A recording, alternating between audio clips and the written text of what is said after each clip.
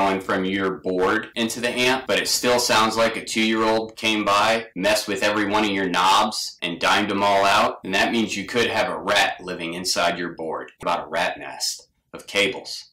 You got to make sure that you keep cable management in mind, the difference between audio and electrical cables. Cable management is a major factor for good tone. It's not just for your sanity. Make sure that your audio cables and your power cables aren't all intertwined together. This can cause what we call floor noise. And I understand with boards having limited room to fit all that amazing tonal goodness in, it seems harder than what it actually is. Just make sure you have a routing path for both sets of cables. And if the audio cables and the power cables do have to come together at a point, make sure that they don't parallel, that they run perpendicular to each other.